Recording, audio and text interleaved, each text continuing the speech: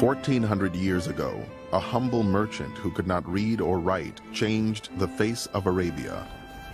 His name was Muhammad.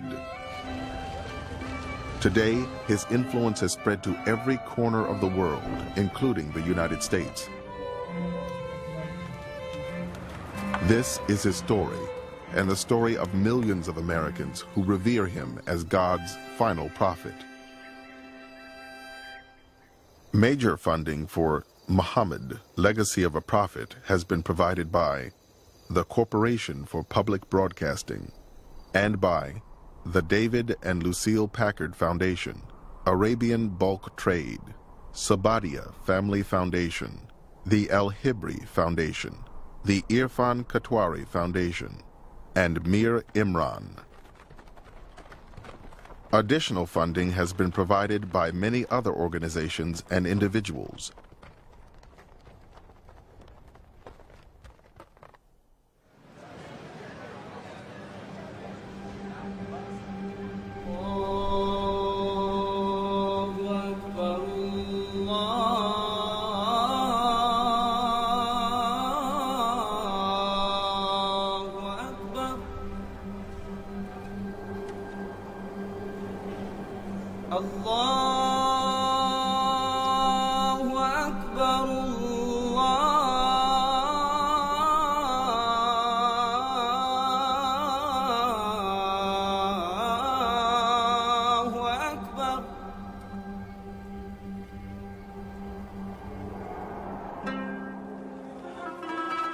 He was neither tall and lanky, nor short and heavy-set.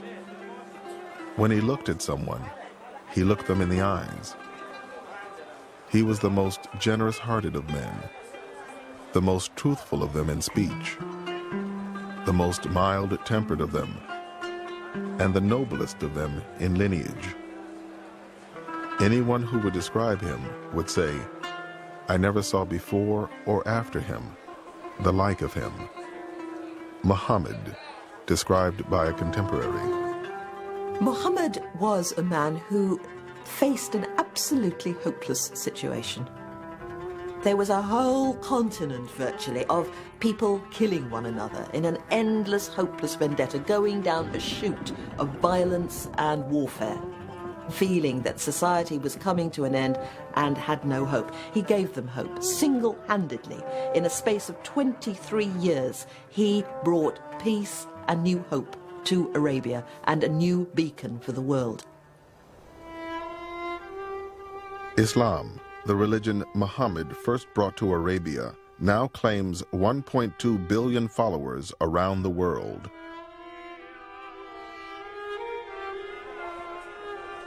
There are an estimated 7 million Muslims in America, where it is the country's fastest growing religion and the most diverse.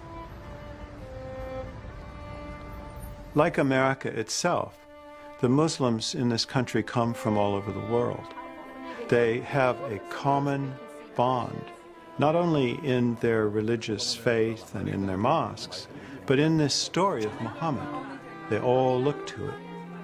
This is the source of how to behave, of how to be a constructive citizen, of how to be a good parent, of how to be a good child, of how to seek knowledge and truth.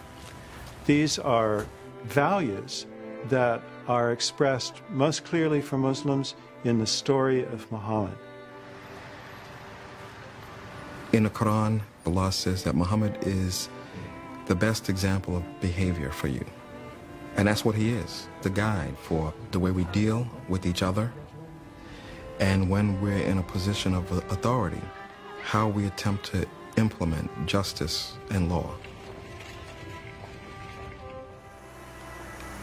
The Prophet Muhammad, he asked the question to people around him, do you love your Creator? Serve your fellow man first. What does that tell you? It tells you, forget about all this intellectual, yeah, I love God and this and that. If you're going to, forget about talking the talk, walk the walk. You want to serve God, serve people. What more noble way to serve people than to risk your own life to save them?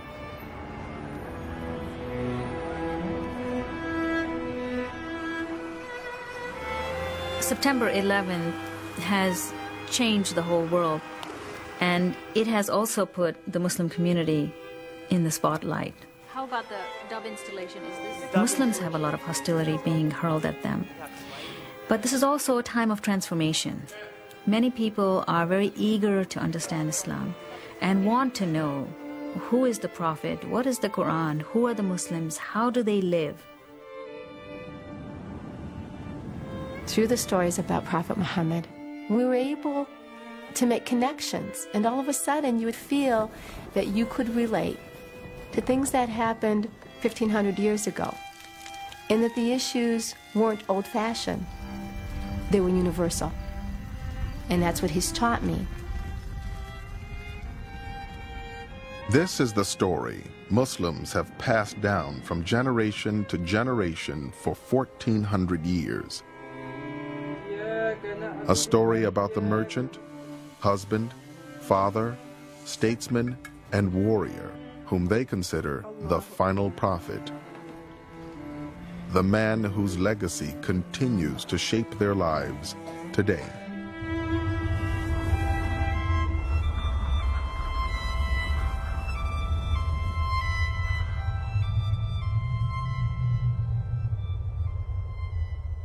The life of Muhammad is, even in its details, probably better known than any other major religious figure before modern times. His followers made careful efforts to record memories that they had of things that he had said and things that he had done. Many of these traditions may have been made up later on, but at the core, there seems to me to be little reason to doubt that there is a picture and a portrait of a living man. According to Muslim sources, Muhammad bin Abdullah, or son of Abdullah, was born in the year 570 in the city of Mecca, in what is today Saudi Arabia. A poet of the times described Mecca as a place where winter and summer were equally intolerable. The world into which Muhammad arrived was a brutal one, defined by hunger, violence, and tribal warfare. You could not exist without your tribe. An individual in this dangerous world had absolutely no chance of survival. And that meant that the tribe had become perhaps the most sacred value in Arabia. It's a society that's based on the idea of vigilantism, that if somebody attacked my clan, then I have a right to go and attack anyone from his clan. They saw justice as taking revenge. The Arabs of the 6th century had no written code of law, no common religion, and no central government. In this dangerous world, Muhammad had the good fortune to be born into Mecca's powerful tribe, the Quraysh. But his father died before he was born, and his mother died when he was only 6. His uncle, Abu Talib, was left to raise the young orphan. He surely had to have worried about his future, what will he be? And so he must have been a very introspective child.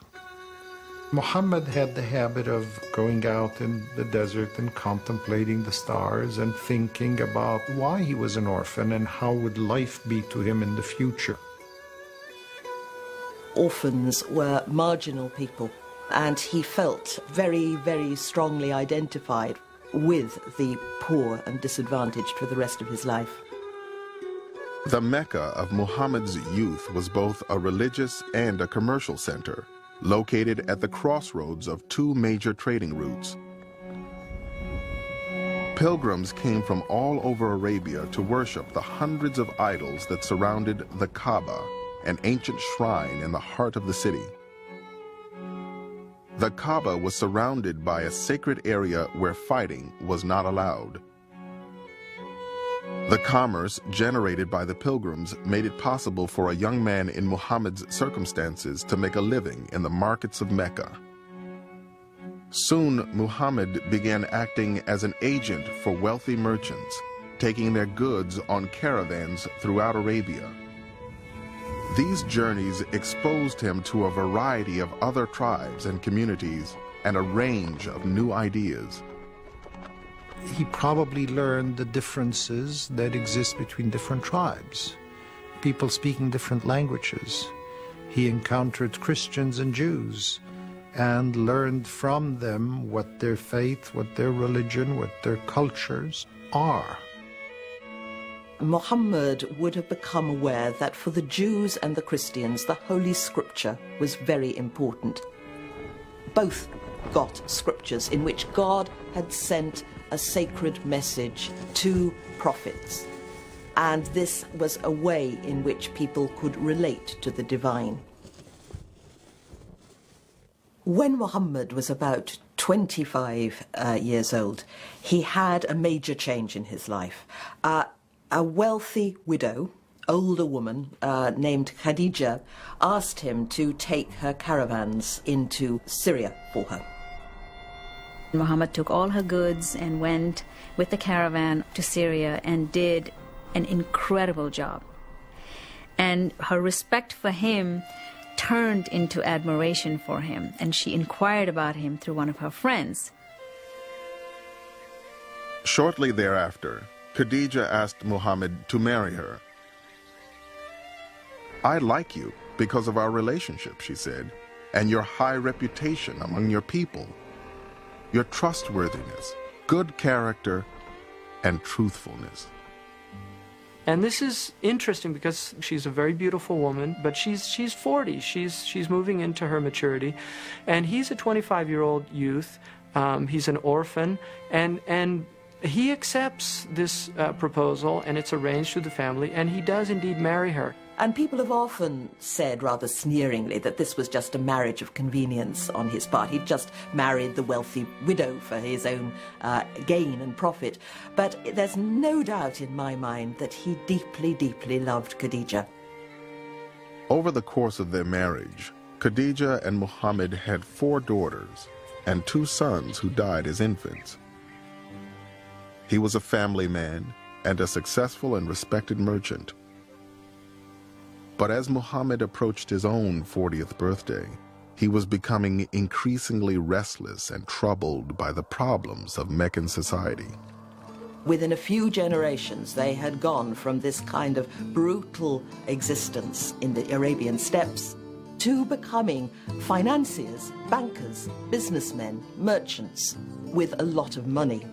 And this was great, of course, and people were delighted, but it was a very disturbing time because the market economy demanded, as we know only too well in the West, a strong competitive streak.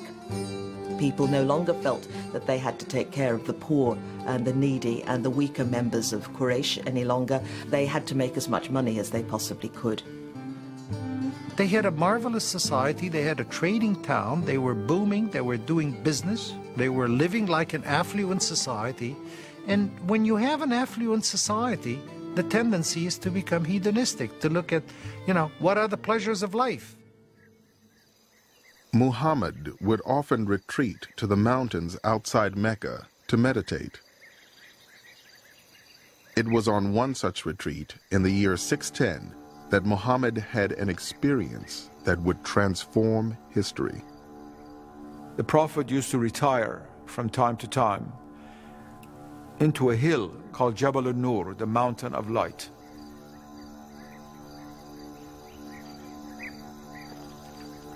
When you climb up that mountain, and many people still do it, on top of it is a cave called Al-Hira in Arabic, into which the Prophet would oftentimes retire in order to contemplate and to pray and to be still with God.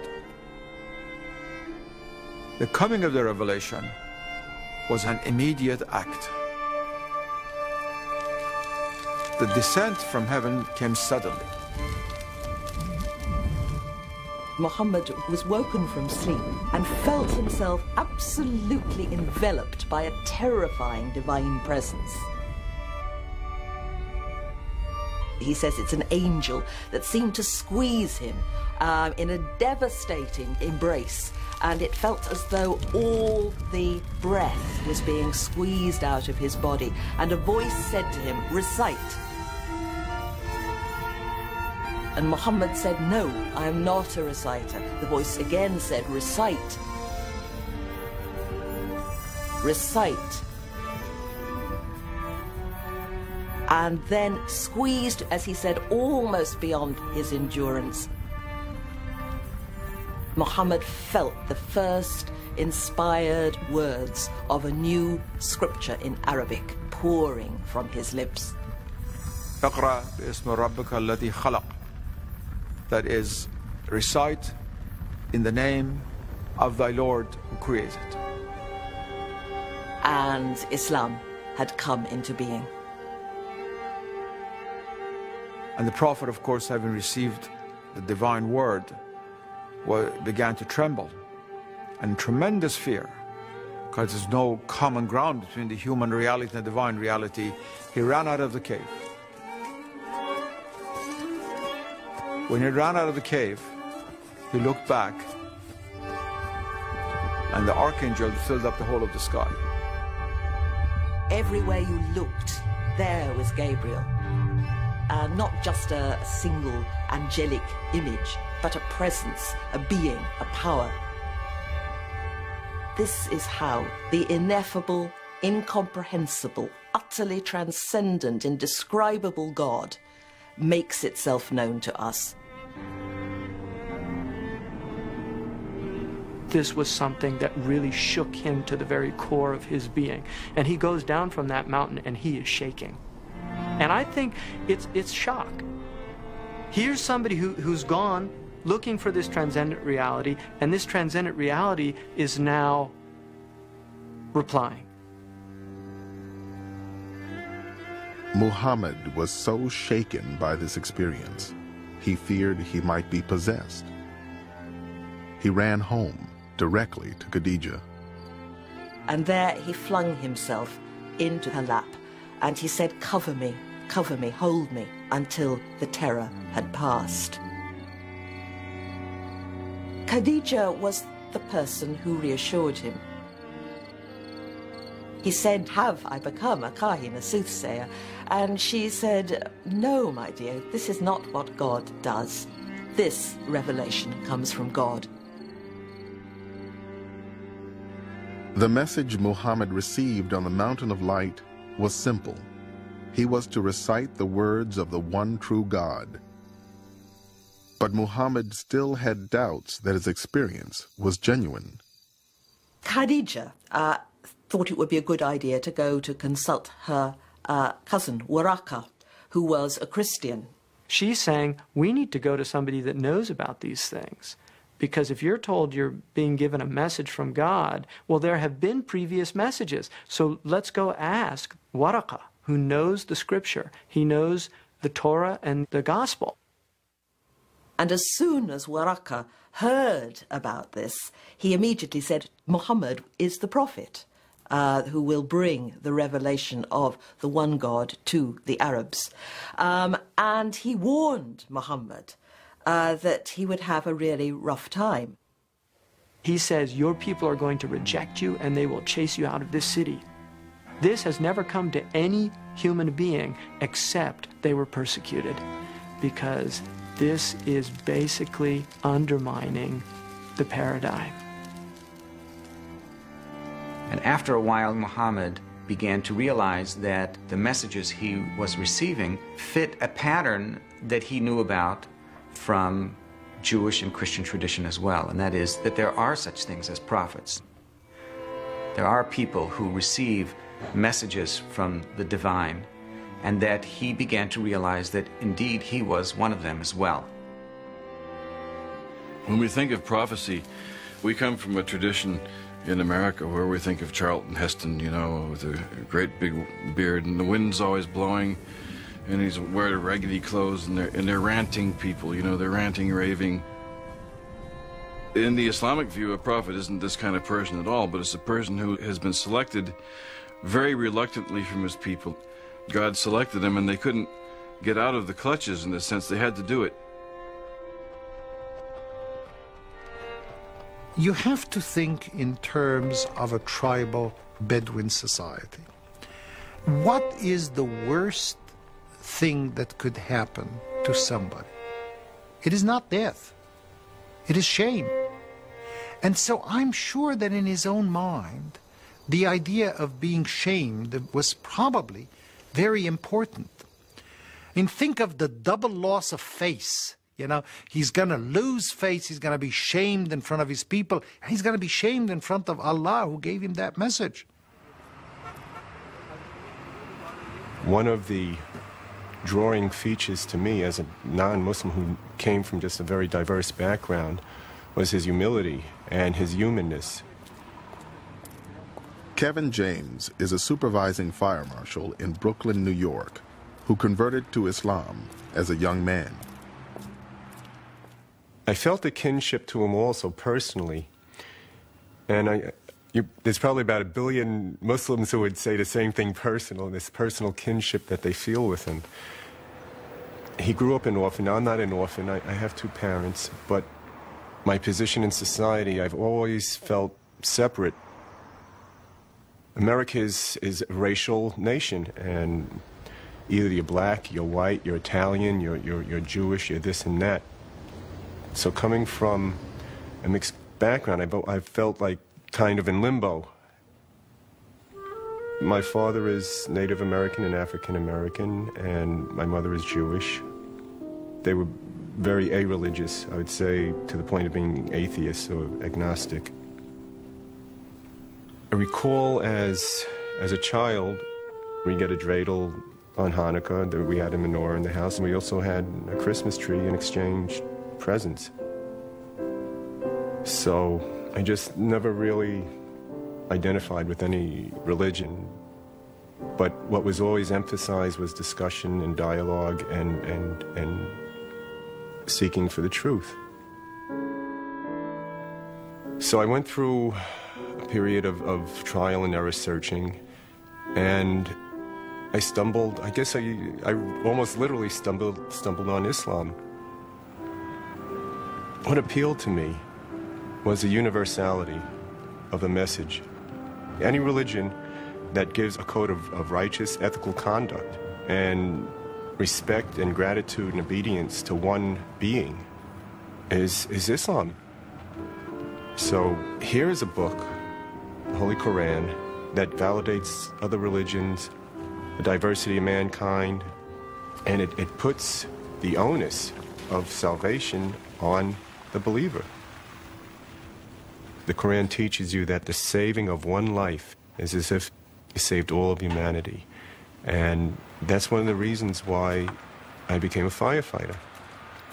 What more noble calling than that, to save a person's life, to save people, to save their property? There was another fire in the back. There's been a couple fires. Okay, yeah, so show me what you have. From being a firefighter, I became a fire marshal. That's an arson investigator. How long has this been vacant? That's another form of prevention, of saving lives. Well, I guess there's no doubt what caused this. A firefighter, he'll risk his life to save you, whether you're black, brown, red, Jew, Muslim, Christian, atheist. He's not asking you what your philosophy is or looking at your color. He's looking to get you out of the building. The owner's from Brooklyn. That's why many people say that firefighting is a calling, because of that self-sacrifice, the willingness to just put others before yourself. To be a good Muslim, you serve people. And specifically, Prophet Muhammad, he asked the question to people around him, do you love your Creator? Serve your fellow man first. The message Muhammad had received from God revealed that his people would be held accountable in the next life for their behavior in this one. Although Muhammad was initially reluctant to tell others about his experience, a new revelation commanded him to make his message public. So he calls all of his family members together and he says, what would you say if I told you that there was this army waiting to attack us on the other side of that hill? They said, we would believe you. And he said, what would you say if I told you I'm a messenger from God? I think it's absurd. You called us together for this? And he says, will no one support me in this? And the only person is a child, Ali, who's his cousin, gets up and says, I will support you. And they think this is hilarious, that this is who's going to follow this prophet. Is a child. Think about it. There's a man, a middle-aged man, who doesn't know how to read or write, who has no wealth, who is an orphan. Yes, he is from a very important tribe, but he works for a woman. And he now says, I'm the prophet. God has spoken to me. This is not going to fly. The divine message that Muhammad brought to his fellow Meccans carried with it a sharp warning for their increasingly materialistic society. He was coming to warn the people of Mecca and the surrounding countryside and his own tribe of Quraysh that unless they pulled themselves together and started creating a more just and decent society, restoring the old tribal values of looking after the poor, the orphan, the widow, the oppressed, then there was going to be a terrible catastrophe. The Arabs did not believe in afterlife. They really thought that life ended with death, and there was no resurrection, there was no coming back, there was no reincarnation. So now Muhammad is saying, you know that one God we spoke of? When you're going to die, you don't just disappear, but you're going to be accountable to that God for the good deeds and the bad deeds. He was bringing a moral, ethical, social message to his people, that we're all in the same boat before God and we must treat each other well with compassion and justice and equity. The revelation Muhammad received on the Mountain of Light was only the first of many that he would continue to receive for the rest of his life. The revelation does not come in a lump sum. It doesn't just come down from heaven, here's the book, now go out and teach it to the people. No. It is coming down slowly. It's coming down as events unfold. And it's explaining the events, but it's also coming down in a way that he can absorb it.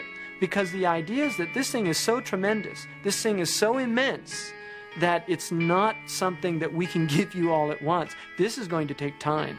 He used to say that I never once experienced a revelation without feeling that my soul had been torn from my body. The Prophet could be sitting, he could be on horseback, he could be walking, he could be talking, but he was suddenly seized by the divine word. He would feel a great weight descend upon him. He would sweat profusely, even on a cold day. Sometimes, he said, it would be like the reverberations of a bell, and that, he said, is hardest for me. It's not the words that were coming, but he'd have to listen very hard for the meaning of what communication, divine communication, was coming through. After Muhammad received each revelation, he would recite it to the people who were with him, and they would pass it on to the community.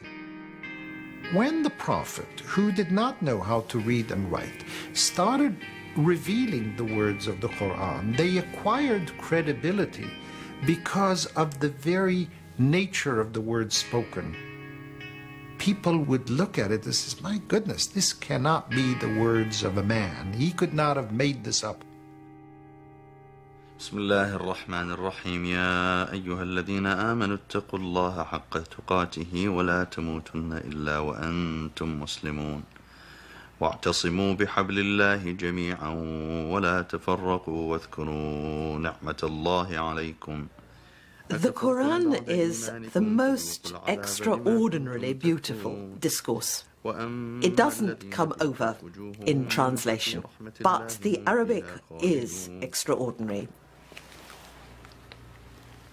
When the first Muslims heard the Quran, many of them were converted to the Prophet's message, not necessarily because of its content, but because of its beauty. That revelation was presented in a society where there were people who were professional memorizers. They could hear something recited once and they could repeat it. The recitation then by Muhammad was carefully preserved immediately in the minds of memorizers and in the minds of people who were able to write down notes. What we now call the Quran represented the complete collection of those words that Muhammad recited when he said, "This is the revelation of God." All we have of the Prophet and all we have of the Word of God is actually words. We don't have any pictures. We don't have any statues. All we have left is words. We can take those words and through the art of calligraphy, we can make them more vivid, more accessible. For Muhammad Zakaria, words are the basis of an art form. To prevent idolatry, Muhammad discouraged the creation of any images of himself or other prophets. Calligraphy eventually became Islam's highest art form. Among the sacred texts that Zakaria writes is the Hilya, a portrait of the Prophet in words. Transmitted from Ali, who, when asked to describe the Prophet, would say, "His face was not narrow, nor was it fully round, but there was a little bit of roundness to it. When he looked at someone, he looked at them with his face turned perfectly towards them. Whoever saw him unexpectedly was in awe of him, and whoever associated with him familiarly loved him. Anyone who would describe him would say, 'I never saw before him or after him the like of him. Peace be upon him.'" That's the most famous of the Hilyas. It gives you a description of the qualities of a person so that you can almost see them in your eyes, in your mind's eye. I like to think it's like having a little memento of the Prophet near you so that you can look at it and think of it now and then. And of course he's not with us, but the Hilya brings him his presence a little closer. Muhammad was always very insistent that he was not a divine figure, and he always warned his followers not to do with him what the Christians had done to Jesus and put him on a pedestal and say that he was God or divine. He was not. He was an ordinary human being, and the Muslims have taken that seriously. But what they do say is that Muhammad is the perfect man. That if you look at Muhammad, you can see how a perfect act of surrender to the divine can be made.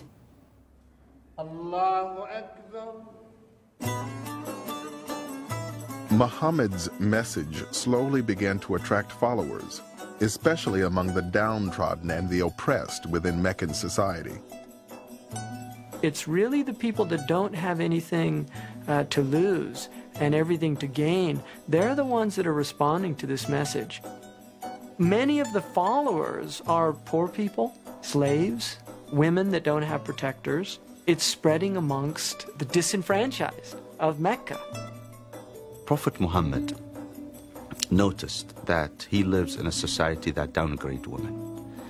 They were viewed as second-hand citizens, an object of personal belongings that belong to the man. And that disturbed the Prophet. Early in his prophetic career, Muhammad condemned female infanticide. Later revelations would give women legal rights in marriage, allow them to divorce, and protect their inheritance rights.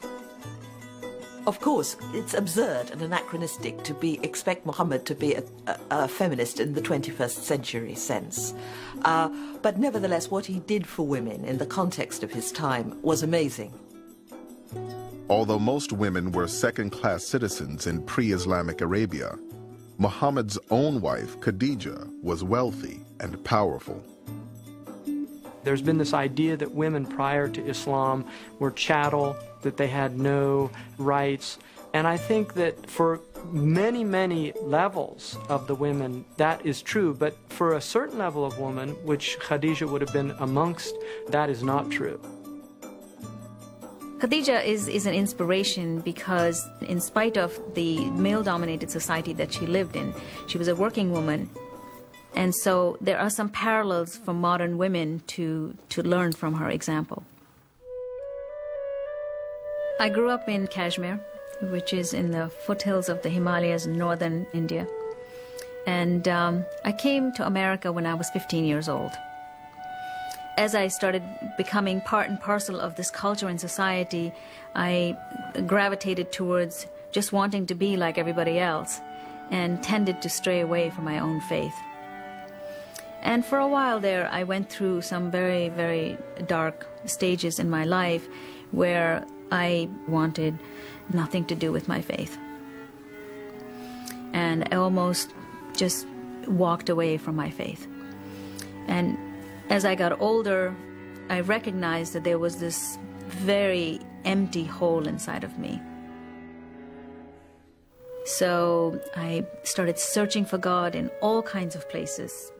You know, Rumi has this beautiful story where he says, I looked for God, I went to a temple and I didn't find him there.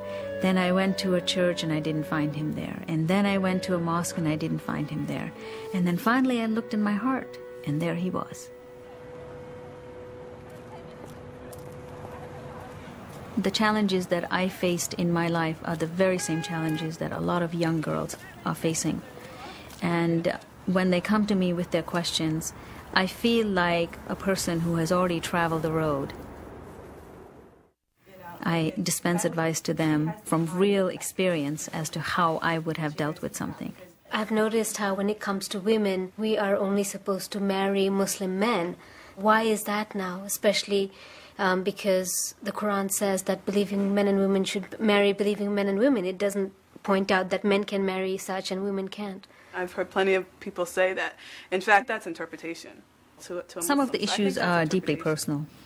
Issues with gender relations like dating and marriage.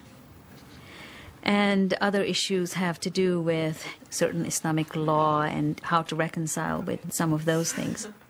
I want to change with her. See, hers is prettier. And these are all sticky wickets, as we say. The fact that I've walked the walk helps a little bit for me to dispense advice to these people. Allahu Akbar, Allahu Akbar, La ilaha illallah.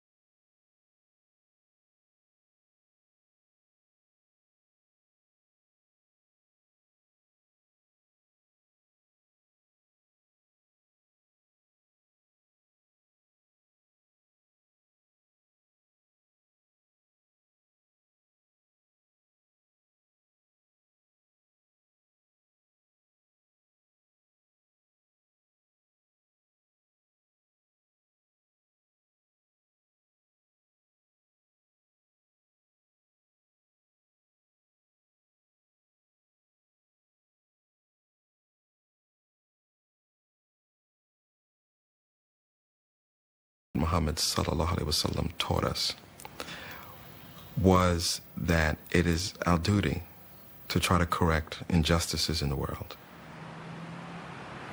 And if you see something wrong, change it with your hands. If you're not able to, then speak out against it. And if you're not able to do that, then feel bad about it in your heart. But that is the weakest form of faith. Wherever possible, the Muslim should try to take action and not let an injustice go by without calling it what it is and asking for change. All right, what do we have? Books prepared for the week. Dealing with change is part of Jamil Johnson's job. As Chief of Staff for Congressman Gregory Meeks of New York, he manages the congressman's schedule and briefs him on policy issues. The biggest problem with the bill is that there's the issue of discrimination using federal funds. Because it's not like a private grant. You're telling me that you recommend a no vote. I'm recommending a no vote. As we had said in the beginning, I'm going to give you the technical part and what I think the issue is. You take care of the politics. Good deal. What else we have? My goal is not necessarily to simply seek votes or campaign money or to be accepted as a part of the game. As Muslims, we must seek justice. So what I try to do is educate. In many cases, the best thing that you're able to do with that kind of education is decrease prejudice and increase understanding. If I practice my Islam on the job and do that without trying to interfere with anyone else's practices, whether they be religious or otherwise, then I make it easier for the next Muslim that comes on board. Especially also if I do a good job, because then some of the prejudice, some of the misunderstanding goes away. One of the narrations. Johnson coordinates the Friday prayer service, or Jummah, on Capitol Hill. It's grown since we started it. Used to be sometimes 3, 5, 10 of us. Now there can be up to 40, 50 people. We're busting out of the room that we're in. It's kind of a re-energizing, kind of refilling our fuel tank with faith again for the rest of the week. The image of the messenger gives us an example of somebody who was extremely successful as a head of state. Nevertheless, he never had to compromise his integrity.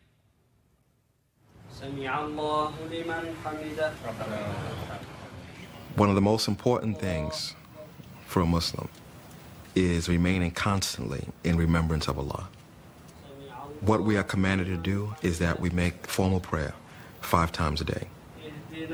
Because when you live in a society that constantly gives you acceptance and praise because of material things or achievement, we need that constant remembrance of Allah in order to kind of bring us back to the right path.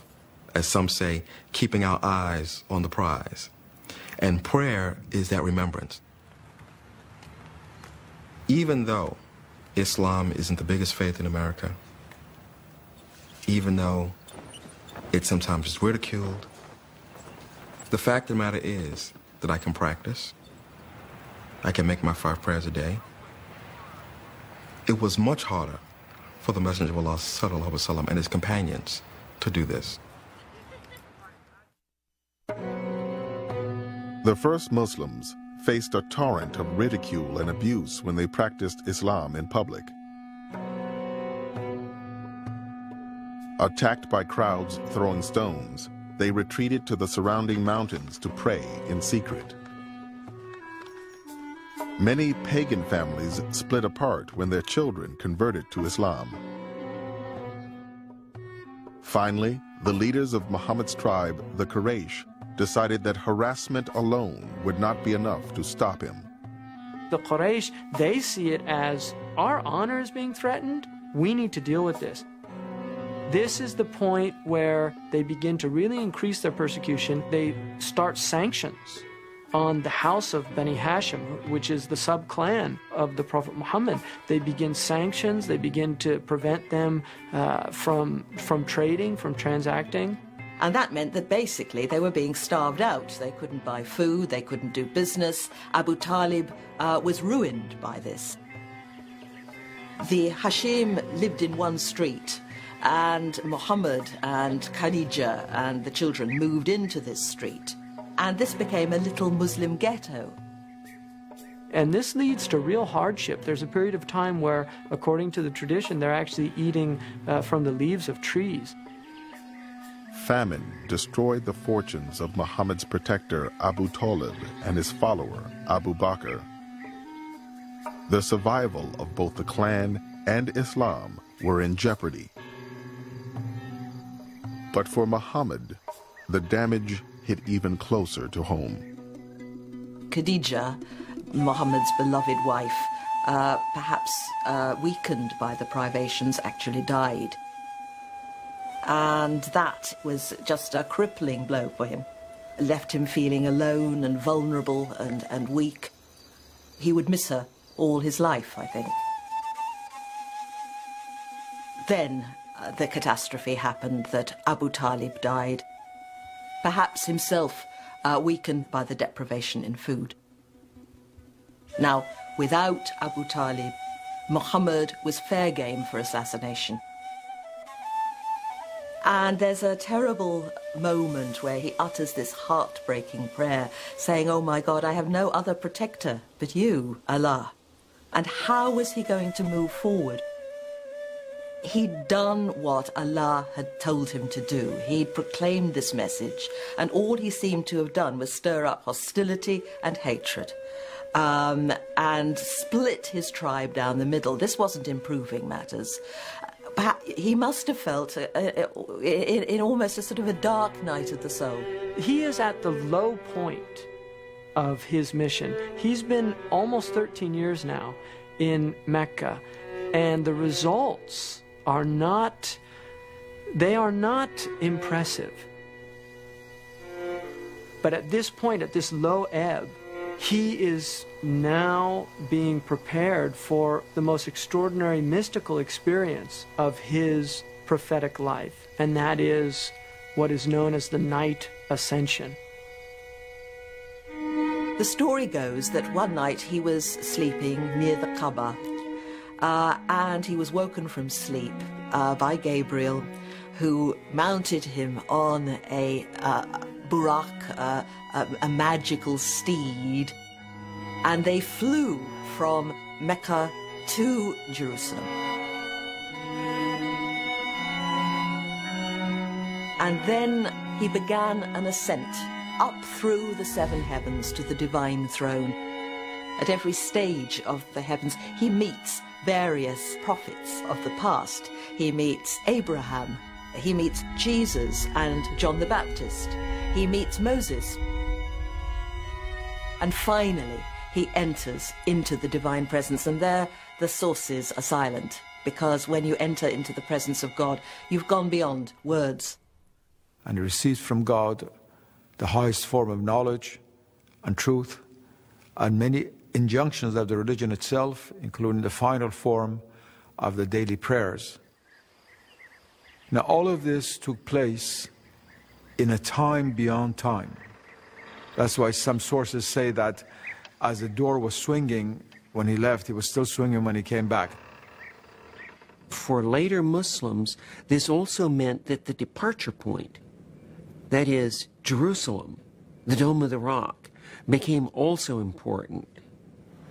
Muslims say that there are three holy cities in Islam: Mecca, and Medina, the city of the Prophet, and Jerusalem. When he comes back, somebody asks him, what have you been doing? And he says, I went to Jerusalem last night. And this man says, you went to Jerusalem last night? Are you willing to say that publicly? So they assemble this group and they tell him, describe for us Jerusalem. And he begins to describe it in very exact detail. And they're shocked. They don't know what to make of this now.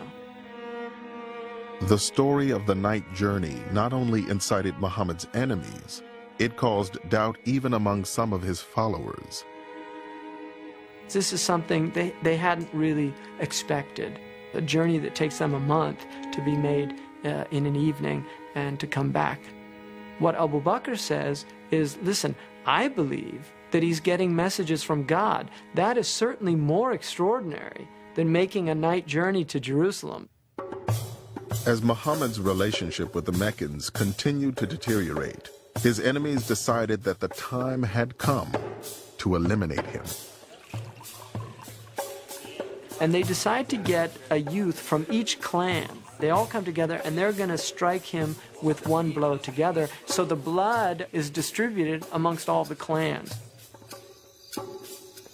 Under cover of darkness, the assassins surrounded Muhammad's home. Inside, a covered figure lay asleep.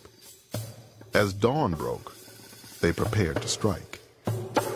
But Muhammad had been forewarned about the plot. He asked his cousin Ali, whom he knew the Quraysh would not harm, to take his place. By the time the assassins burst into his home, Muhammad and his companion Abu Bakr had escaped into the desert. With the Meccans in hot pursuit, they set out on a circuitous route to the oasis settlement of Yathrib, 250 miles to the north. For several months, Muhammad had been sending his followers there for refuge. Now, he was about to join them. Yathrib was quite different from Mecca. It was an agricultural settlement. People grew dates and they had farms, and there were a number of clans and tribes living together in the settlement. The settlement was engulfed in tribal warfare of the worst kind. It was an example of where the whole system in Arabia was beginning to break down.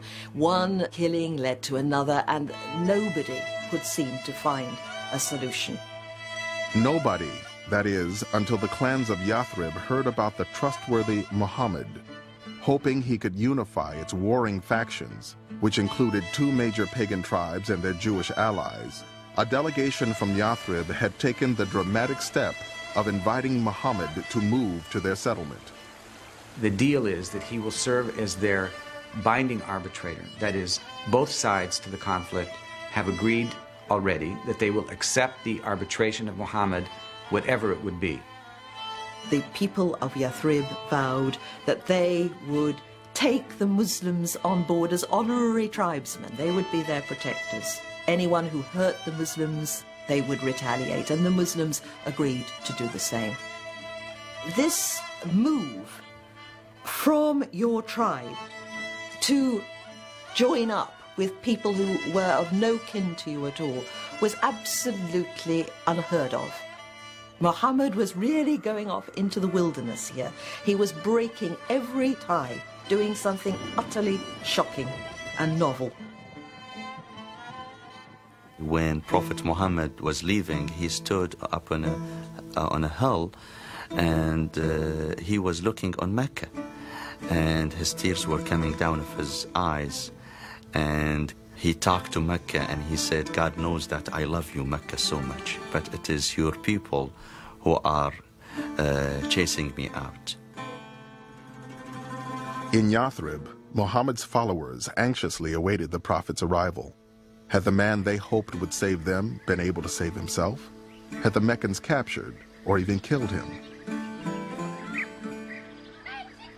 When Muhammad finally reached the outskirts of the city, his relieved followers rushed to greet him with a song Muslims around the world still sing 1,400 years later.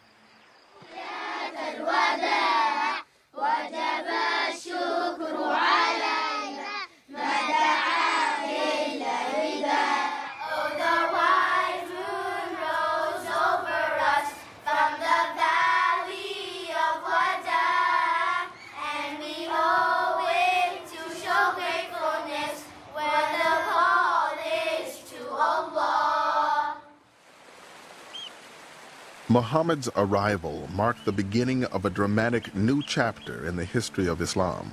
For the first time, he would be the leader of a sovereign community based on Islamic law. Yathrib would henceforth become known as Medina. Muhammad arrives in Medina as somebody who's escaping danger. He's been invited there, but he doesn't know what to expect. So at each stage of his life, there's a new challenge, and obviously new fears and new doubts. And so he started thinking in terms of policy, in terms of strategy, in terms of tactics. And that's what ultimately made him into a statesman, because that's what statesmen do. Now, unlike Jesus or the Buddha, who seem to have been purely spiritual leaders with no temporal responsibilities whatever, Muhammad found himself now head of state, having transferred the Muslim families from Mecca to Medina. He now had to make sure they could survive there. The survival of the fledgling community depended on its ability to defend itself against attacks from Mecca. To respond to this possibility, Muhammad developed a novel political solution. He essentially establishes a pact, an agreement. Sometimes it's called the Constitution of Medina. Whether you were a pagan or a Muslim, or a member of the Jewish tribes or any other tribes in Medina, you had to sign on to this pact. And the pact established that if there were ever an attack on Medina from the outside, all the inhabitants of the town would be responsible to defend the city. This way, Muhammad really developed a revolutionary idea, which was transcend your tribal responsibilities, your petty particularism, and begin to think in larger terms as an entire community. Now, this was a very fearful, terrifying time for Muslims, but nevertheless, it was seen as a time when the faith was at its strongest. It's a creative act for Muslims to look back at the Muslim community in Medina and try to apply the ideals to their own society so that they can reproduce something of the Prophet's original spirit. I came here to this country and I came with a feeling that I left back in my original country in Iraq many memories, many painful memories. One of them that my grandfather as well as 13 members from my family were persecuted and imprisoned by the dictator Saddam Hussein. That reminds me of the agony and pain many early immigrants went through when they came to Medina.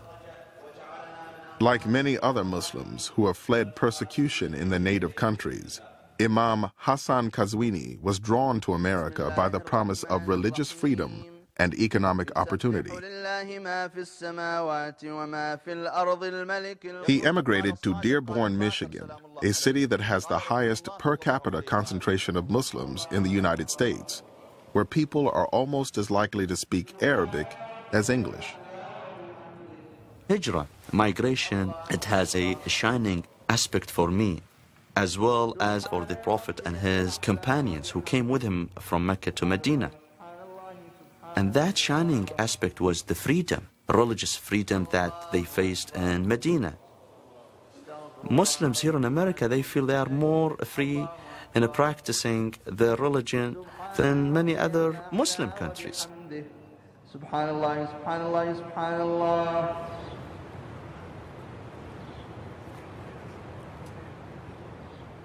In many ways, this whole immigration process from Mecca to Medina very much parallels what's happened in my own city here in Dearborn, in our own backyard. And I see it play out in the hospital where I work. بيتكلم عربي فما مشكلة أبدا بس ولكن إذا تحتاجين أي كان شيء هو بيتصل فيي وأنا برجع بتصل فيكم. Najah Bazi is a nurse at Dearborn's Oakwood Hospital. She conducts training sessions to help bridge the gap of understanding between the hospital staff and their Muslim patients, many of whom are immigrants. I know you're all nurses, and I know that you're in this profession just as I am to serve, to do a good job. But it's real easy for us to get caught up in our own baggage. We're all human, and we all have a certain set of preconceived notions, just as you walked through the door and you saw me for the first time, just as you might have seen Alia. In the sensitivity training, inevitably, they know very little about the faith of Islam. They think that the faith of Islam is a very maybe terroristic, militant, barbaric, spread by the sword faith. And so when they have a Muslim up there talking about patient rights, dignity, issues around health and illness, all of a sudden you see all of these stereotypes that people have as part of, the baggage as we grow up just kind of fall. When you transcend culture, you arrive at a universal place where our humanness is all the same. You grieve the same. We all cry when someone we love dies. When we deliver, those of us who can deliver, we all experience labor. Something happened in Dearborn that further established a need for this kind of work, and that was a huge immigration process as a result of the Gulf War. As a critical care nurse, Najah Bazi often has to counsel patients with terminal illnesses, like this Iraqi immigrant who has just been diagnosed with uterine cancer. I said to her, "What do you think you have?" And she said, "I have an infection in the uterus," and they took it out. Maybe she's not hearing it the first time. Maybe she doesn't need to hear it. Maybe she can't hear it. They're just not saying the C word at all. And they're not using that word with her. And they want to just maintain hope. And we're just going to treat it delicately. Okay? Okay. All right. Okay. Thanks. Thanks. Assalamu alaikum. These are families immigrating from a way of life, and mostly because they've been torn by war. And so they get here, and the helpers are here. And it's quite obligatory to be that helper. When Muhammad arrived in Medina, he made it clear that helping immigrants would be one of the cornerstones of the new Islamic society. This is his message. Spread peace, feed people food, and do some devotional practice, and you'll enter paradise without any trouble. 2/3 of that message is about other people. The secret of Medina is it's a place where human beings are going to attempt to live up to the ideal of the Islamic tradition. Part of the arrangement was that the people of Medina agreed that they would provide housing and support for the immigrants as they came in. And very often they were even paired, so that certain people had direct responsibility for specific people from Mecca. And that did not take place in 24 hours. It came step by step, and within a few months, you now had two groups. The helpers, so-called Al-Ansar, that is those Medinan Arabs who had become Muslims, and the Meccans who had become Muslims before them. And in this way, for the first time, you created the Islamic Ummah, that is the Islamic people, that bond which transcends all other bonds. He said to these people, these are now your neighbors. These are your brothers and sisters. He establishes that sense of humanity, that ummah. We are all connected to one another. We are all responsible for one another. A couple of you guys to carry to my car. I'll label. Okay? There's a mosque in the heart of Detroit, and it's run by an imam who started a soup kitchen. I want the kids to be able to see that that's part of Muhammad's message. This is the exit right here. So oh, hang on, everybody. It's a sharp turn. Hang on. Actually, it's like not a good driver. Listen, I'm a good driver. This is the first test. If you can't pass this test, the rest of it's off. All right, man. The majority of the ones that come for the soup kitchen are non-Muslim. It's only maybe 1 or 2 people that are Muslim that come for the soup kitchen. And we let them know that it's a part of who we are as to why we're doing this. It's a part of what God has commanded for the Muslims, for the human being to be charitable. But I'm studying to be ordained as a Catholic deacon. So I had run into Abdullah when he made a presentation about Islam. And, I was really attracted to the works of this mosque. I was never aware that there was an active part of Muslim faith life that really reached out to the poor. I wasn't even sure that it was part of your creed. Abdullah went through misunderstandings that would commonly exist. He started with the term black Muslim. What does that bring to mind? And, you know, honestly, it brought to mind certain things that would make you fearful. Certain kinds of maybe aggressive behavior, nationalistic kinds of thinking, as if we're going to carve ourselves off from the others and have no fellowship. He said, if I tell you what the stereotypes are that I have of Catholics, when you listen to them, you'll say, oh, those are extreme examples. Those are not what we are about.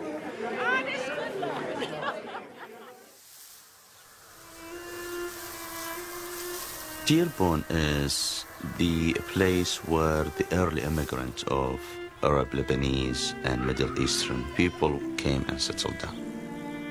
This country embraced them and opened its door for them. Yet they needed time to adjust and go through that difficulty they faced when they came to this country. It's two different societies, two different cultures. Najah and Ali Bazi are raising their family in the suburbs of Dearborn. Their children are third-generation American Muslims. We're trying to combine the best of both worlds and give our kids the family values that our parents teach, and realize that they live in land in the United States which has many opportunities for our kids to prosper in.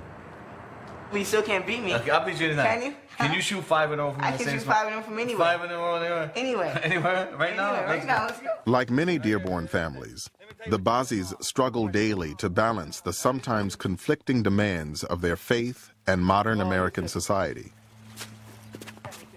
Their daughter, Nadia, has decided to wear the hijab, or head covering, that was first worn by Muhammad's wives.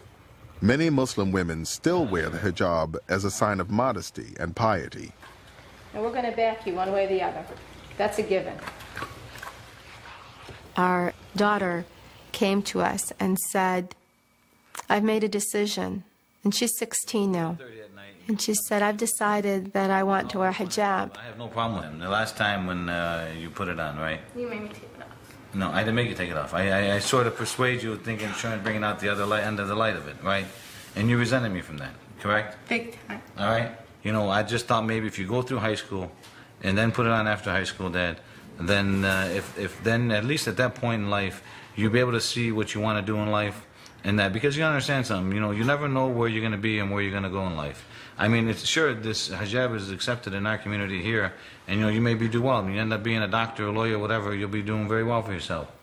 Look what just happened to you when you went down to Tennessee. I mean, you had driving a bus, and the state police trooper wants to stop over a whole bus full of people because they see hijabs. I think for Nadia, he probably feels much like I feel. There's great reverence for it, and then there's that oh my gosh, I want to protect my daughter from the world. I don't want people to think she's a terrorist. I don't want people to think she's oppressed. I don't want people to think I'm her father. I made her put that on her head. All of those kinds of things come into play. I don't think Baba is, trying to hurt you here. He's trying to show you a picture of the real world. And what you need to do is show him a real picture of your world. He's a father. He has some legitimate concerns. So my point is that you're still the same Nadia. Highly. Maybe she's not done talking to you. No. If you've talked to her, give her a few minutes and then let her talk to you. Do you know that I'm doing this for myself and for you? You remember something. You're not doing it for me. You're doing it for yourself and God. All right? You're the one who has to answer to God. So do you. I will answer to God. Don't worry about it, Dad. I have my positives and my negatives in life, and I will answer to God. Don't worry about it. Baba, all that I do is a reflection of you. You're in good shape, man. You're in good shape, all right? So, are we at peace? I never knew we were at war. Oh, Baba, he wasn't exactly thrilled when I wore a hijab either. Calm down. You said, just say it. No, you weren't. I mean, neither was my mom and dad. I took it off after 2 weeks. I mean, it's natural, but you got to know what you want to do. If you want to do it, you're strong enough to do it. That's the end of it.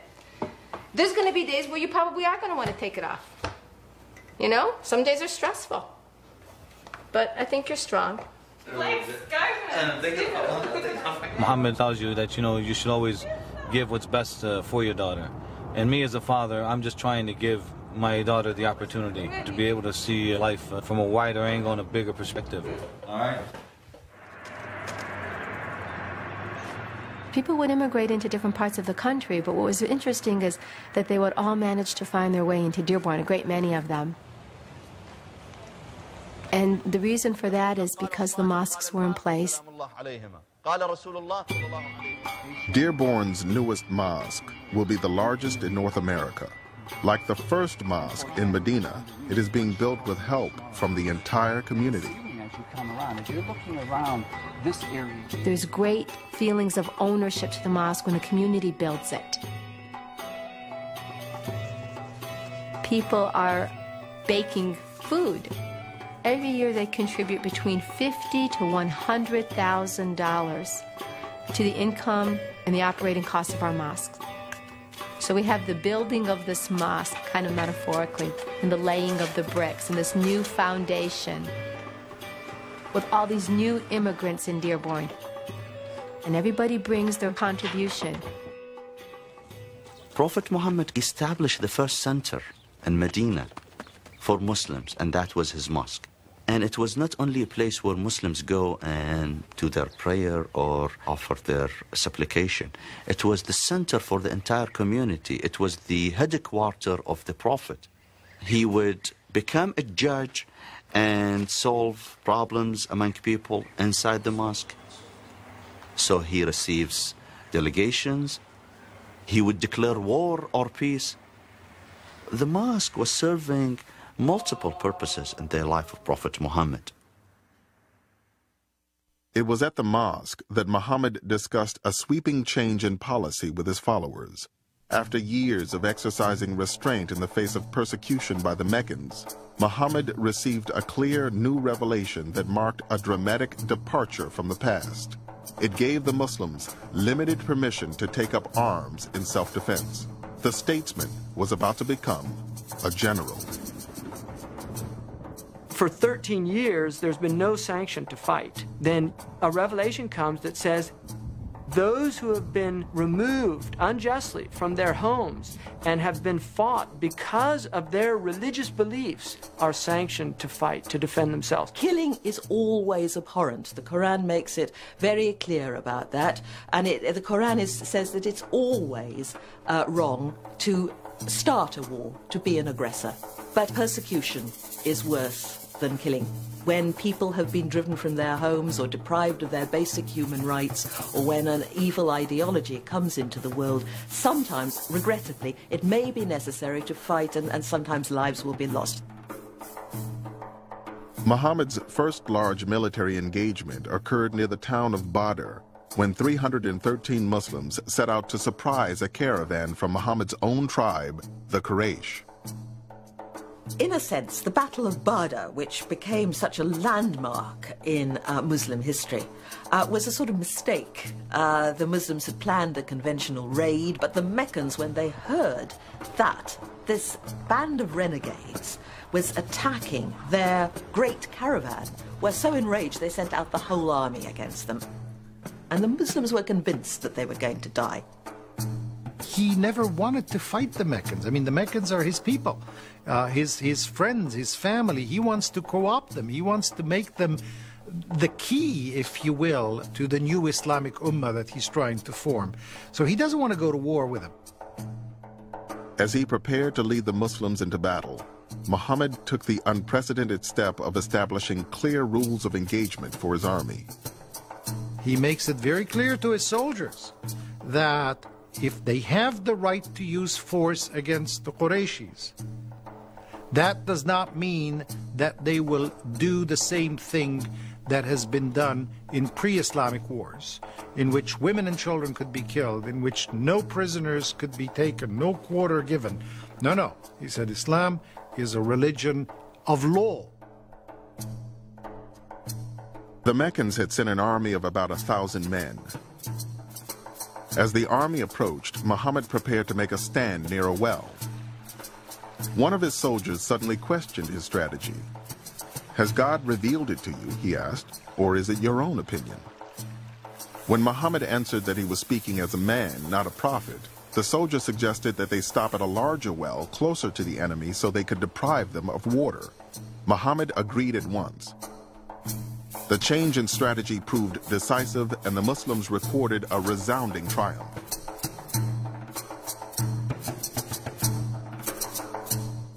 It was a victory that stunned the Muslims. It seemed like a complete reversal, like a miracle, almost a sort of revelation of God in history. A furqan, they called it, something that separated the just from the unjust. After the battle, Muhammad received a revelation claiming the victory for God. The Muslims felt that angels had been fighting alongside them. The victory reaffirmed their belief that God was on their side and raised Muhammad's status higher still. But his followers also knew that the Meccans would seek violent retribution. A year later, an army of 3,000 Meccans returned to face 1,000 Muslims in the Battle of Uhud. The resulting rout left the future of Islam in mortal peril. It was a horrible battle, and the corpses of the Muslims were mutilated by the Meccans, and the Meccan women, as was their wont, came out onto the battlefield and danced around the corpses. Many of Muhammad's soldiers lost their lives in the battle, including a rabbi who had honored the Medina Pact by fighting alongside Muhammad. The families of the fallen Muslims were now without protectors. Then, Muhammad received a new revelation, allowing Muslim men to safeguard these women and children by taking as many as 4 wives, but only if they could treat them equally. That in itself, in the context of Arabia, was a bit of a restriction because a man could have unlimited number of wives. The context of the permission to polygamy is to say who is going to look after these women. And it was an act of faith, not an act of lust, that inspired men to take more wives. So it would be wrong to think of the Prophet as basking decadently in a garden of sensual delights with his harem. His harem was very much a matter of state, and sometimes his wives were rather a mixed blessing. Although Muhammad was monogamous during Khadija's life, after her death, he eventually married a number of women, including one of the Uhud widows, Salama. The reason for his marriages were really political alliances. It was a tribal society, and for Muhammad to marry into another tribe and to take a wife just meant that there was a bond being created with this tribe. Among Muhammad's wives were the daughters of his 2 closest allies, Abu Bakr and Omar. Abu Bakr's daughter, Aisha, would become one of the most influential women in his life. Aisha was very lively. She was brilliant. She was somebody that questioned the Prophet. She was not somebody in any way that took everything. She questioned him. She said, "What does that mean? Why did you do this? Why did you do that?" She was somebody that really had an incredibly active mind. She memorized vast amounts of prophetic traditions, and she's considered to be actually the transmitter of a large number of traditions from the Prophet Muhammad. In the year that followed the Battle of Uhud, the Meccans girded themselves for a final assault that they hoped would finish off the Muslims once and for all. They assembled one of the largest armies ever seen in Arabia and marched on Medina.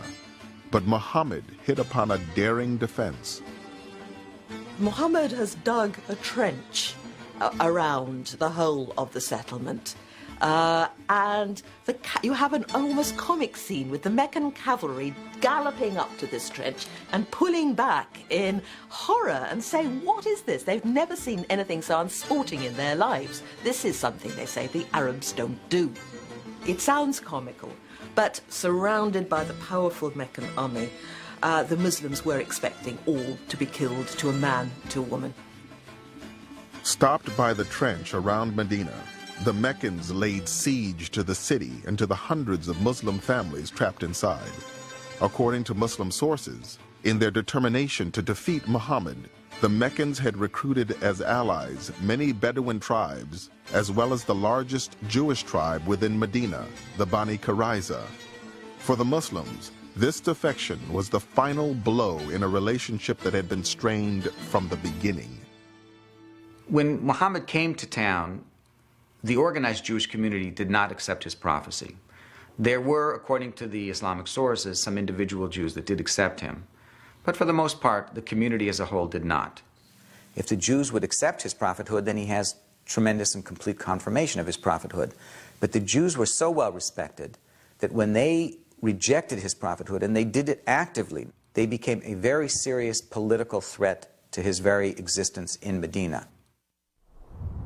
Despite the aid of the Bani Qurayza, the Meccan siege could not break through the Muslim defenses.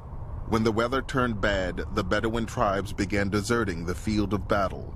The Meccans themselves lost heart and departed, abandoning their Jewish allies to be tried by the Muslims for the crime of treason.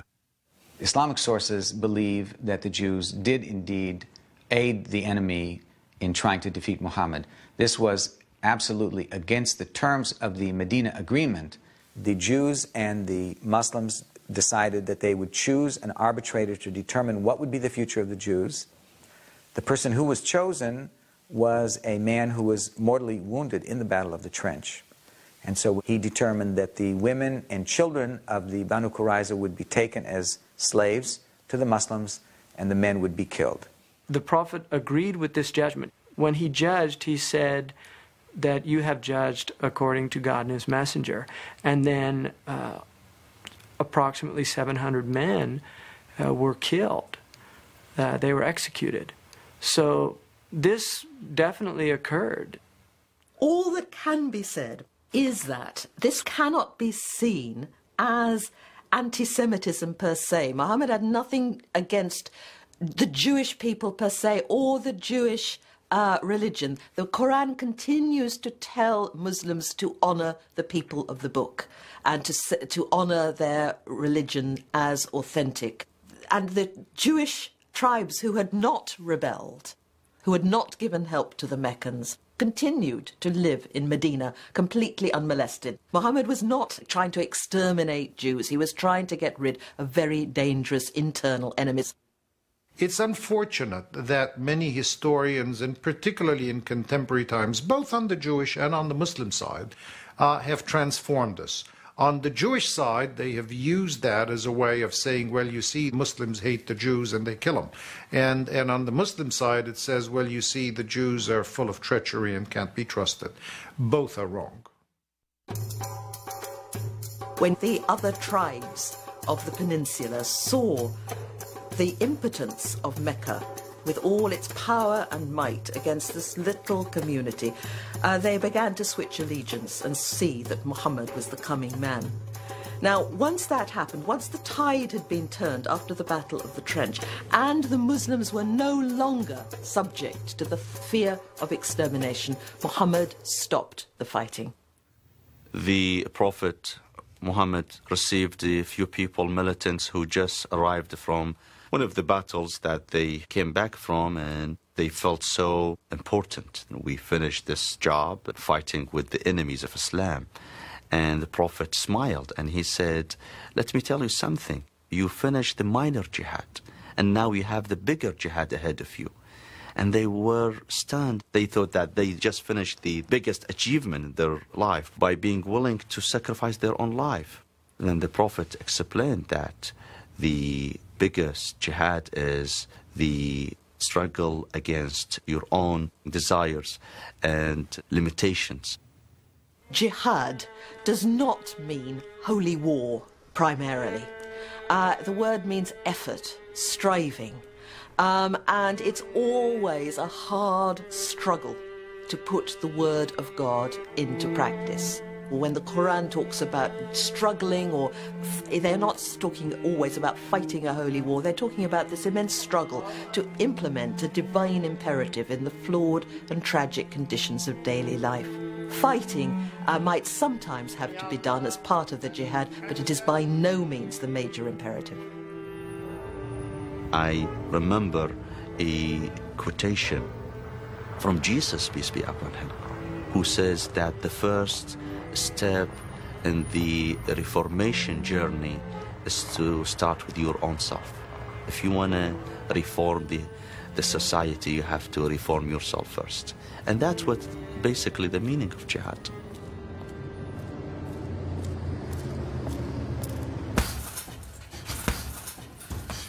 The Prophet put that emphasis on the inner development, jihad, the constant struggle with yourself to improve yourself and perfect your intent, that you do things only for the sake of God. The most excellent jihad, holy struggle, is the struggle to control your ego, the self. For a long time I was deathly afraid of speaking in public, of giving speeches. And I saw that, and well, this is my jihad. I've got to overcome this fear. If I'm going to help people, it's going to be necessary for me to talk in public, to be able just to speak out. Going back to 1987, I become active as far as writing articles for papers to have fire-safe cigarette legislation enacted. Cigarettes are the largest cause of fire fatalities in the nation. So I began writing, and because of my position, I could speak from the authority as a firefighter and now a supervising fire marshal. Going back to, if you save one life, it's like you saved all humanity. Well, I feel I was part of an effort to save thousands of lives each year because of this legislation that we passed in New York State.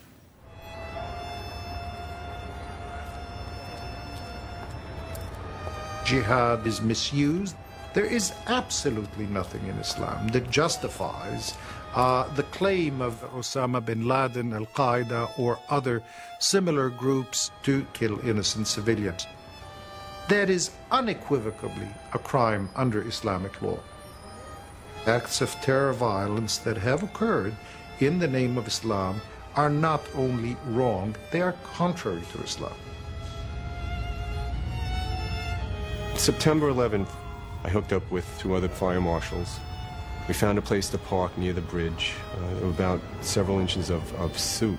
If it had been white and colder out, you would have sworn it was snow. We came over to Brooklyn Bridge. It was just like something out of a movie. It was very quiet, you know, that muffled sound that you have during a blizzard, you know, you can't hear your feet hitting around. It's just very muffled, very quiet. So we put on our turnout gear, and we started heading over there. And it's just, I think I could speak for all of it. We were just all in a state of shock and disbelief. And I just felt, oh, in the back of my head, please don't be Muslims doing this. And I just felt sick.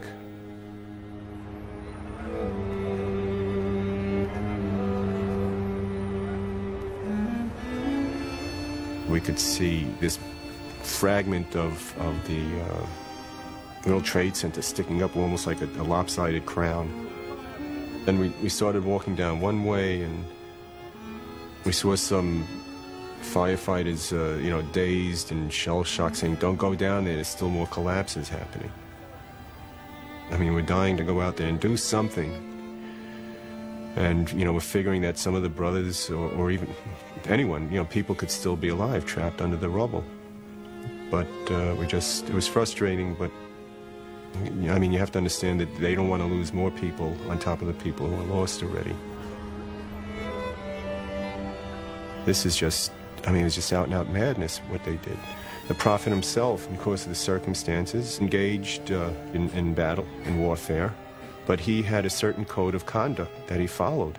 So you have to separate fanaticism, which every religion has, from the reality and the truth of that religion. These are fanatics who have lost sight of what the purpose of religion is, and they're acting, you know, on their own. What hurt me probably most of all was out of the World Trade Center attack was that here is a religion that I entered because of the universality and the tolerance that is throughout the book and throughout the sayings of Prophet Muhammad. Yet these people who did that and were behind it and planned it were just so intolerant and so disregarding of their own tenets that they could do something so horrific and kill people in such a horrible manner. It was hard. It was hard because it just, you know, that sinking feeling in the pit of your stomach. It's like, you know, after you do all this work and you try so hard, now we've got to deal with this.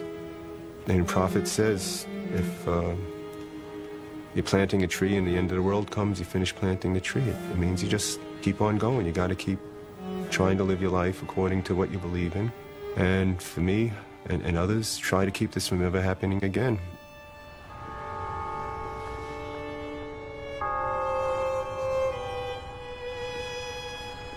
September 11th underscored the need to have dialogue with non-Muslims and other faiths to understand each other and to try to resolve these hot spots that fester and cause this type of hatred.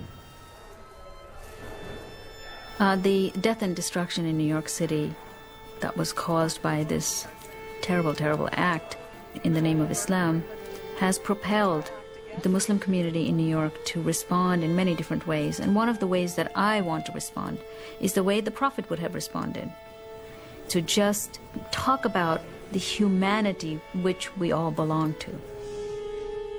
Since September 11th, Muslims have gone to churches, to synagogues, to schools, to explain our faith. However, people still kept asking, where are the Muslims? And why aren't they doing something about it? So I started thinking about this, and I said, what is it that we are not doing right? Maybe we need to respond in a more gentle way. So I looked around for the mildest people in our community, the artists in our community. And the first person I called was Muhammad Zakaria. Catastrophes have brought us here, but not all is lost. Through our art, we pick up all these broken pieces and try to put them back together again and make something that's going to work. Revenge, suicide bombing, things of that kind, they have no place in Islam. They must never have a place in Islam. Never. Never. Islam is really a soft thing. It's not a hard thing. And so we have to approach it with softness. And be soft to each other. Yasru wa la tu'asiru, the Prophet said. Make it easy and not difficult. So we should put away all those angry words, the harsh and strident rhetoric that we've been dealing with for all these years, that we've suffered through this sweet religion with this beastly stuff. And come out into the light and be bright. Be bright in America. And look in the mirror. That's what we have to do. Assalamu alaikum. This piece is the golden rule of Islam. It is the basis of the relations between people. It means there is no harming of other people in Islam and no returning or retaliating harm for harm. And so that's why I did it, to respond through the sayings of Muhammad the man.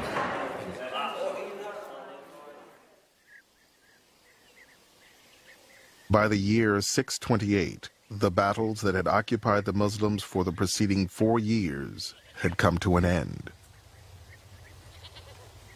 Once the Muslims were no longer fearing the threat of total extermination. Muhammad knew that the time for fighting had stopped, and it was now time to make an extraordinary initiative, a peaceful, non-violent initiative. He astonished the whole Muslim community and the whole community of Yathrib by announcing that he was going to go on the Hajj pilgrimage. Dangerous as it was, and enormously risky as it was, about 1,000 Muslims volunteered to go with Muhammad. All the rites were fulfilled to the letter. The camels all decked in their special sacrificial garments. the men all in their white garb. The Muslims set out on the perilous trip to Mecca, crossing the vast desert without any arms to defend themselves. When they reached Hudaybiyah, just outside the sacred area around Mecca where violence was forbidden, Muhammad surprised his followers by ordering them not to enter, but to sit and wait.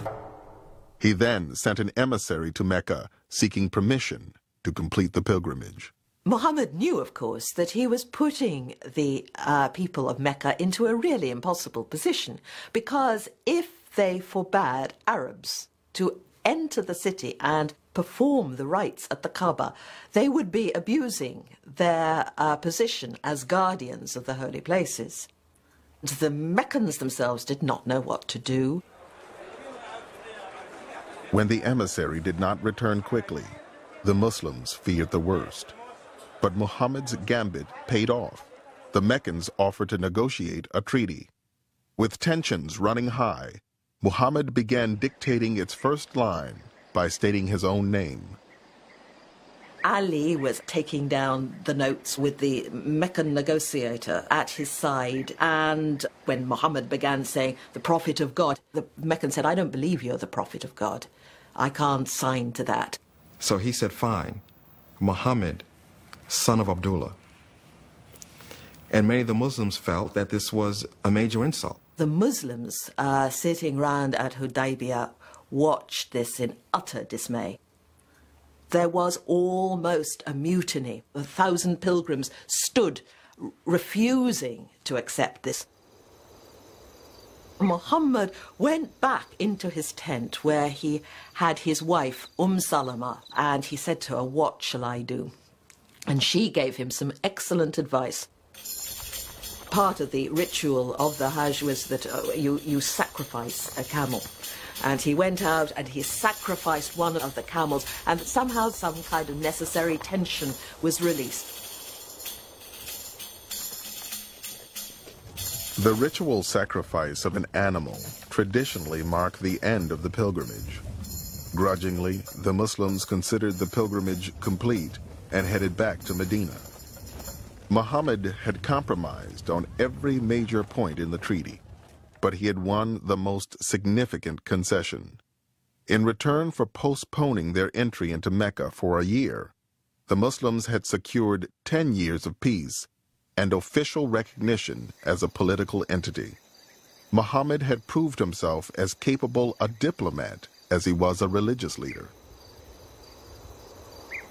There was wisdom in the treaty, because one of the things that was promised to the Muslims was protection as they moved throughout Arabia, that they would not be harmed, that they could move freely. And what was gained most greatly from that was the dawah, the teaching of al-Islam. On the way back to Medina, Muhammad told his companion Omar, "I have received a revelation which is dearer to me than anything else beneath the sun." It said, "Surely we have given you a clear victory."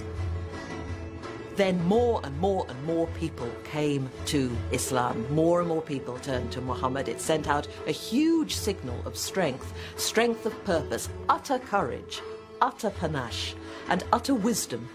That, of course, you could go on to fight. Of course, he could have gone on being the prophet with the sword.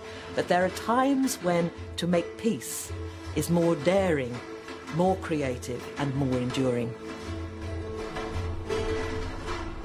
1 year after signing the Hudaybiyah Treaty, Muhammad led his followers on a new pilgrimage to Mecca. After years of rejection, persecution, and humiliation, this was truly a moment of triumph. The first pilgrimage of the Muslims after Hudaybiyah must have been an extraordinary event for everybody, because the Meccans couldn't bear it. They decamped and went and sat up in the hills and mountains outside the city and watched this procession, huge procession of Muslims and some of their confederates coming on the Hajj, and as it were taking possession of the city, crying out the pilgrim cry, "Here I am, O God, here I come," in a huge cry. Then came the moment Muhammad had waited 7 long years to achieve. Muhammad sends Bilal, an African ex-slave, this lowest of the low in the eyes of the Meccans, up onto the sacred shrine of the Kaaba, what the Meccans regard as their shrine, to deliver the call to prayer. And the hills around Mecca are granite. They're set up for a sonorous voice. And the call to prayer resonates through the valley. Allahu Akbar, Allahu Akbar. Allahu Akbar, Allahu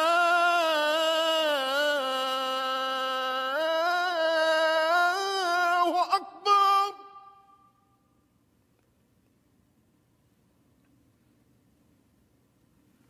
Ashhadu an la ilaha illallah.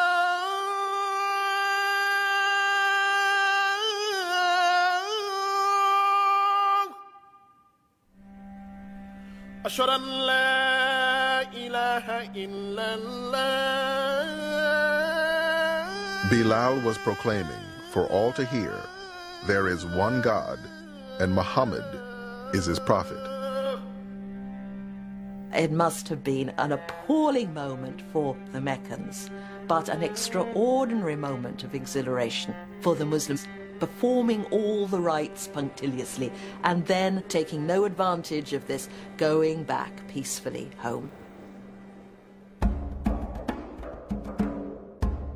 But the peace between the Muslims and the people of Mecca would not last.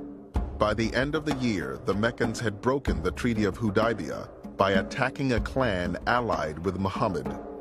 In response, 10 days into the holy month of Ramadan, Muhammad and a Muslim army of 10,000 men set out to take Mecca by force.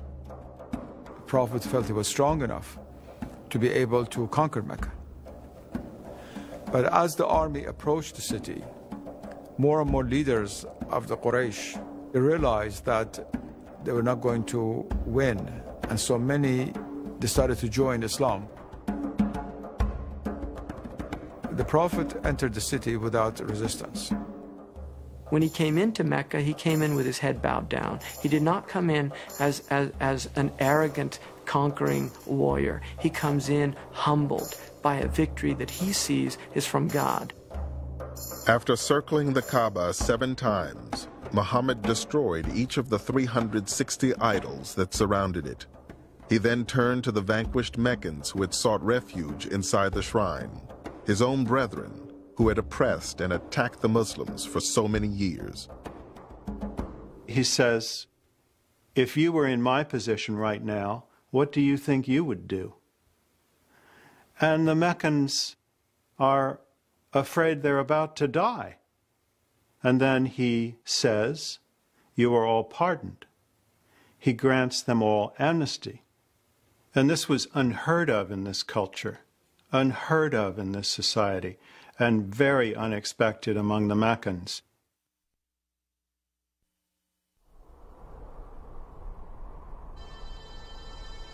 The religion that had begun in ridicule and persecution was now thriving throughout the Arabian Peninsula.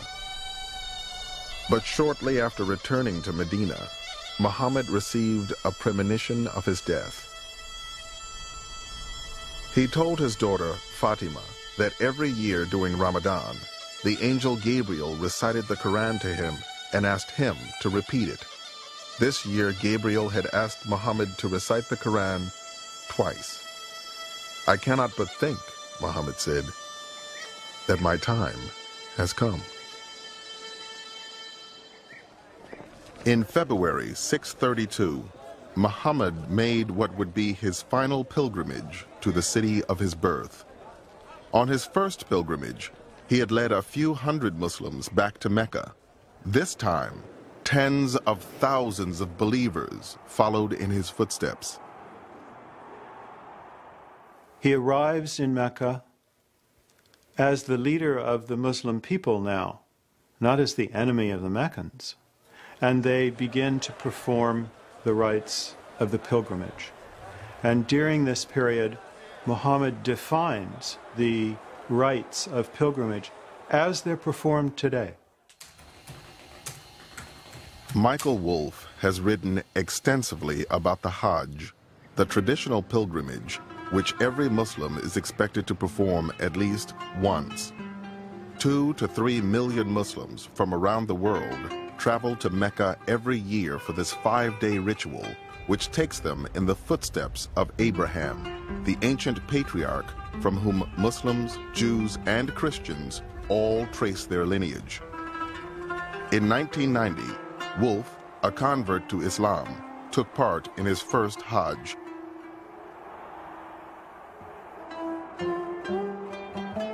The Hajj was one of the most attractive elements in Islam to me as a non-Muslim and then as a Muslim. When I finally became a Muslim after 20 or more years of thinking it over, the first thing I wanted to do was make the Hajj. When I circled the Kaaba for the first time, I was in a state of wonder. You're there with tens of thousands of people all doing the same thing at once. You're literally putting God at the center of your life for that period of time.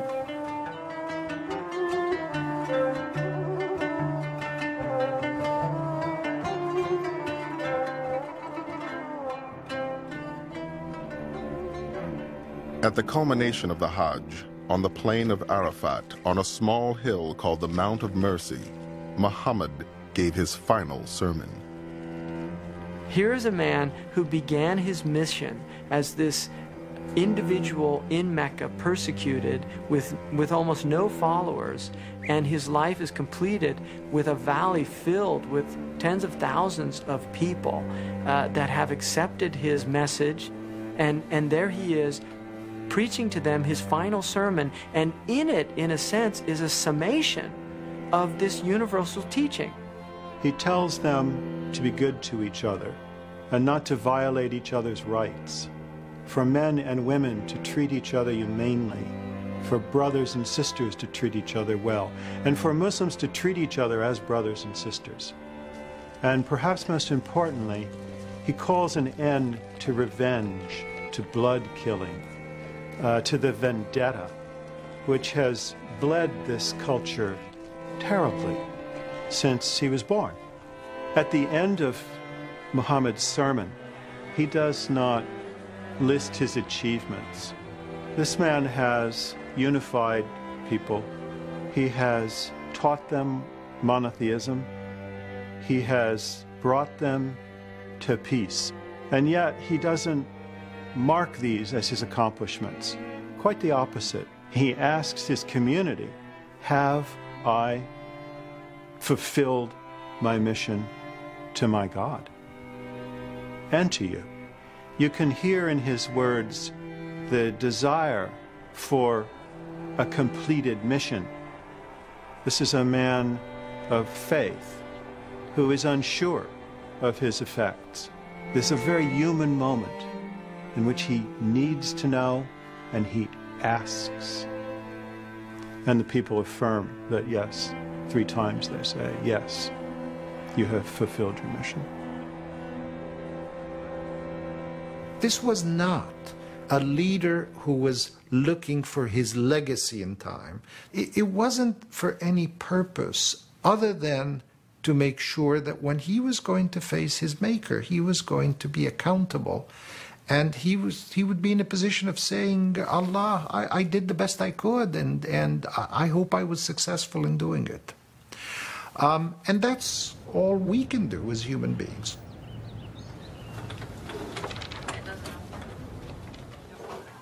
I think that if I were to say that I hope to exemplify any part of Prophet Muhammad's life, it would be the issues around the dignity near the end of life. Shannon, you have for the rest of the day? He's a good friend of mine. And I know he knows my voice. And now I know for sure he knows my voice. Hi. I'm visiting Mr. Hamoud, who is a patient that's terminal.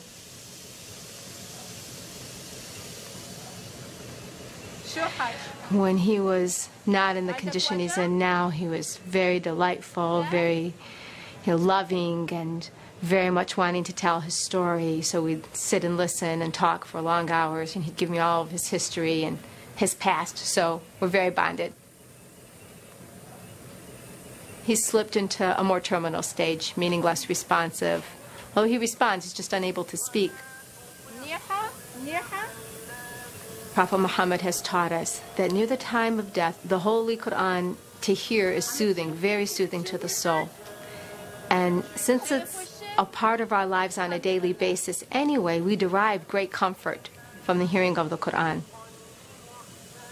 While I'm stroking a head or I'm speaking softly, I say the things that I think Muhammad would say. Prophet Muhammad has taught us that we don't even understand, we could never comprehend the value of taking care of the ill or providing for the dying, maintaining their dignity. And I believe that that's my mission, to be the helper, to be the listener, to be a comforter in many ways.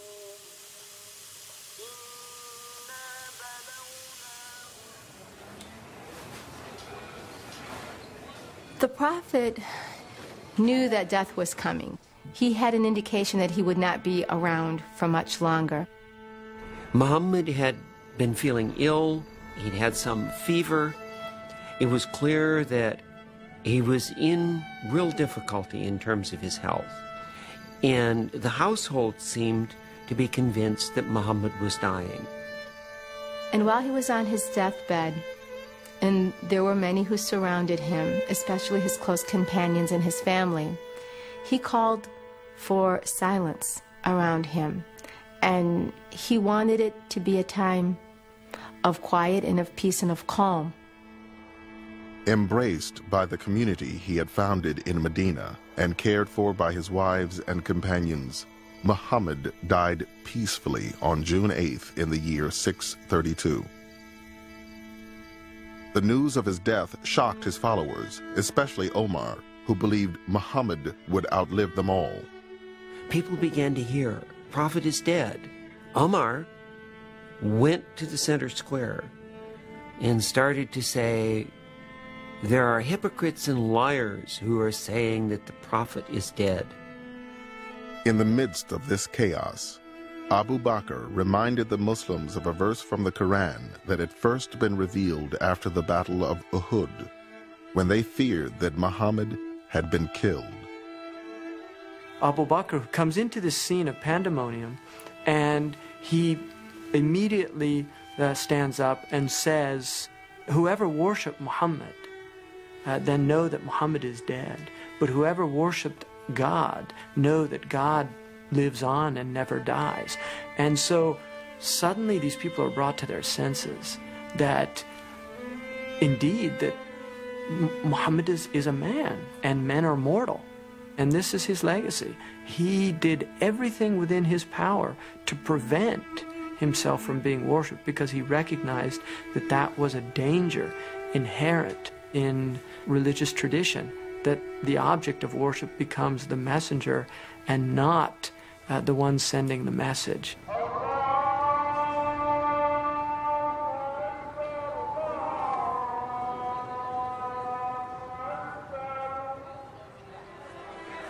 Prophet Muhammad was a man, he's flesh and blood, who brought one of the most eloquent revelations to mankind. He's set an example to mankind through his behavior, through his actions, a living example. This is a legacy that he's left for Muslims. Muhammad's legacy is obviously the seed that he planted. It is his righteousness, his honesty, his integrity, his model as a political leader, his model as an individual, a man who has made great accomplishments in his time, and yet who didn't let the successes overpower him, didn't let his ego get the best of him. He remains, I think, more than anything else, a great role model. Muhammad is the kind of person who combines political and military and social and religious and intellectual dimensions of life in ways that are important for those of us in the 21st century who are struggling to put together complete lives ourselves. If I were to have met Prophet Muhammad on the street, I feel like I would know him, and as though he would know all of us. The beauty of it is we live our lives through his examples, but he's not God. Our reverence is to God, and our reference is to him. So how I walk and how I speak and how I carry myself and how I treat my husband and how I treat my mother and my father and how I behave as a sister and a daughter and a nurse and a friend and a neighbor, that's all Prophet Muhammad in action.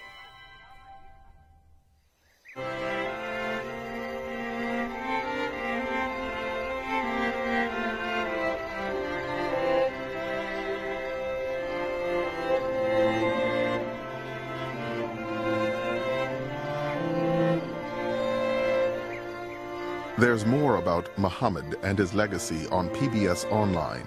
Experience a virtual pilgrimage to Mecca, read essays by people from the program, and much more. Visit PBS Online at pbs.org. To purchase a video cassette of Muhammad or a DVD with additional features, call 888-786-0444.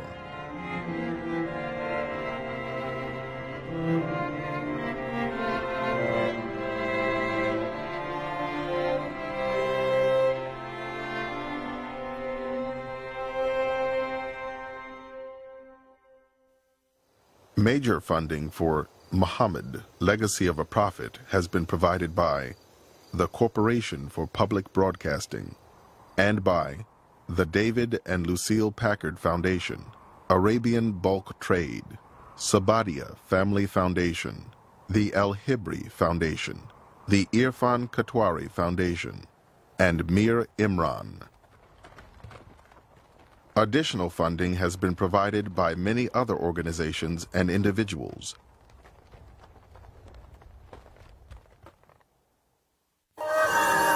This is PBS.